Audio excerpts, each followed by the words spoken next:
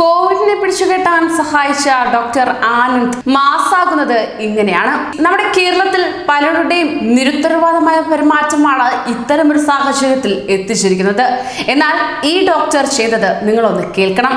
Covid രോഗം ഇല്ലെങ്കിലും നീണ്ട 24 ദിവസം അടച്ചിട്ട മുറിയിൽ ഒറ്റയ്ക്ക് കഴിഞ്ഞതിന് ശേഷം വീണ്ടും കർമ്മരംഗത്തേക്ക് ഇറങ്ങുന്ന ഡോക്ടർ എസ് ആനന്ദിന് ഒന്നേ പറയാനുള്ളൂ: നാം എത്രത്തോളം സ്വയം പ്രതിരോധം തീർക്കുന്നുവോ അത്രത്തോളം രോഗവ്യാപനം തടയാൻ കഴിയും എന്നത് തന്നെ.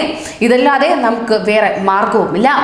രണ്ടാം ഘട്ടമായി സംസ്ഥാനത്ത് പടർന്നു പിടിച്ച മഹാമാരിയായ കോവിഡ് സ്ഥിരീകരണത്തിന് നിർണായക പങ്കുവഹിച്ച റാന്നി താലൂക്ക് ആശുപത്രിയിലെ ശ്വാസകോശ രോഗവിദഗ്ധൻ ആശുപത്രിയിലെ OPയിൽ പനിക്ക് ചികിത്സ തേടി തന്റെ മുൻപിലെത്തിയവരുടെ ലക്ഷണങ്ങൾ കണ്ട് കോവിഡ് ആണെന്ന് സംശയം ഉന്നയിച്ച ഡോക്ടർ കോവിഡ് ഭേദമായി റാന്നി ഐത്തലയിലെ കുടുംബം ആശുപത്രി വിട്ട് വീട്ടിലെത്തിയതറിഞ്ഞ് ഏറെ സന്തോഷിച്ചതും അദ്ദേഹം തന്നെയാണ്.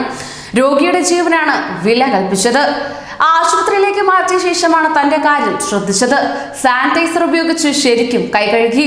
തന്റെ കൈ മുഖത്തേക്കോ വായുടെ സമീപത്തേക്കോ പോകാതെ പ്രത്യേകം ശ്രദ്ധിച്ചു. ഭാര്യ വൈക്കം താലൂക്ക് ആശുപത്രിയിലെ ഡോക്ടർ ഗീതുവിനെ വിളിച്ചു വിവരവും പറഞ്ഞു. ഗർഭിണിയായതിനാൽ രോഗം പെട്ടെന്ന് പിടിക്കാനുള്ള സാധ്യത ഉള്ളതിനാൽ തിരുവല്ലയിലെ വീട്ടിൽ നിന്ന് മാറ്റിയിരുന്നു. 1.5 വയസ്സുള്ള മകൻ മാധവനെയും മാറ്റി. പിന്നെ തിരുവല്ലയിലെ വീട്ടിൽ വിളിച്ച് അമ്മ ഉമാദേവിയെ വിളിച്ച് കാര്യവും പറഞ്ഞു. തനിക്ക് ഐസൊലേഷനിൽ കഴിയാൻ മുറി ക്രമീകരിച്ചിടണമെന്ന്, ഒപ്പം വീട്ടിലെത്തിയ ഉടനെ ആരോടും സംസാരിക്കാതെ നേരെ മുറിയിലും പോയി.